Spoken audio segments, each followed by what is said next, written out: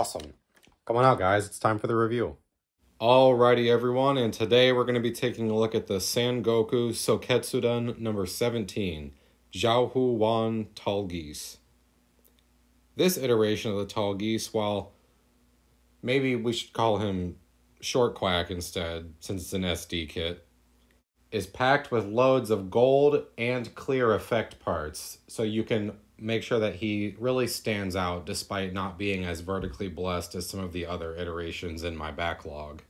With only 6 runners and a sticker sheet, this isn't going to be a very intense build, but it looks like it'll be enjoyable nonetheless. The instruction manual also lists some possible combinations with others from the Sangoku Soketsuden line, as well as featuring a 2-page comic in both English and Japanese. It looks like it's a part of a series, so maybe once I get around to reviewing the rest of these, we'll be able to put them together and have one big comic.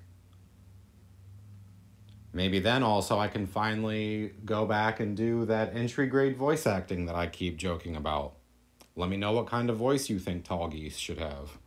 Lastly, there is a single info page to fill you in on the reflavored armaments that the Tallgeese is included with. The Dober gun is reflavored as the Sotohago Seo, and the shield is the Banjo Heki.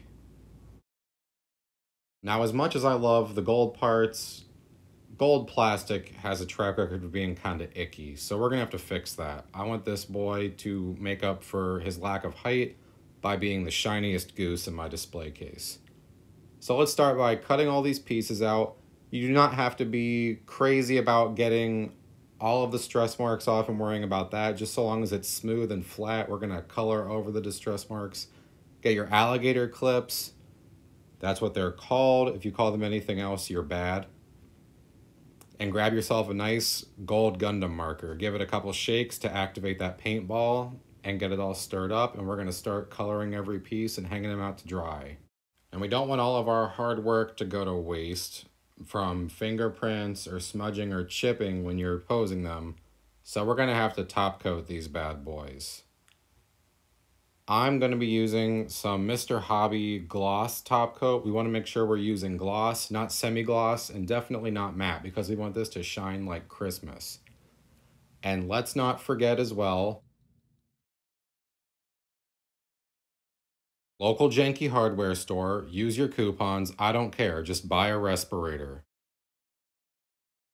And here we have the finished product in all of its panel-lined, shiny golden glory.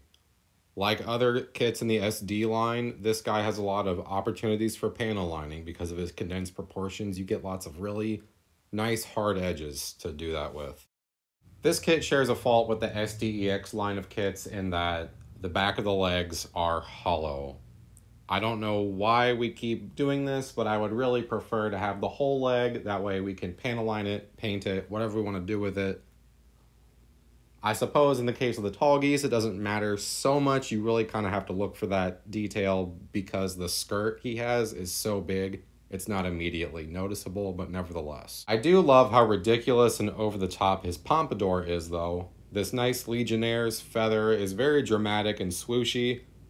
The sticker is trash, though. It's in like 4 segments, and they're all very thin and wispy. And the instruction manual even says, be careful not to tear this, which feels a little bit like a slap in the face. Speaking of slaps in the face, though, this guy's protected from them because he has that nice visor to give him the iconic Tallgeese visage that we are so accustomed to, and that is removable and able to be stored in his hand or clipped to the shield, so that you can see those anime eyes, which normally I'm not a huge fan of, but I feel like it's done very well in the case of this kit. The memory drive gimmick in the Sangoku Soketsuden line is also interesting, with the wing memory chip having a nice little wing stamped onto it to give it a nice little bit of detail.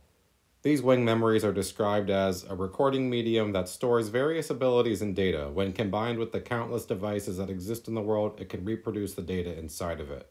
You can swap these around between others in the line and allow you to customize a little bit more, perhaps find some nice contrasting colors, do with it what you want. Alright everyone, and that's going to do it for this week. While he might not be the longest honk in your display case, this guy sure has some heart.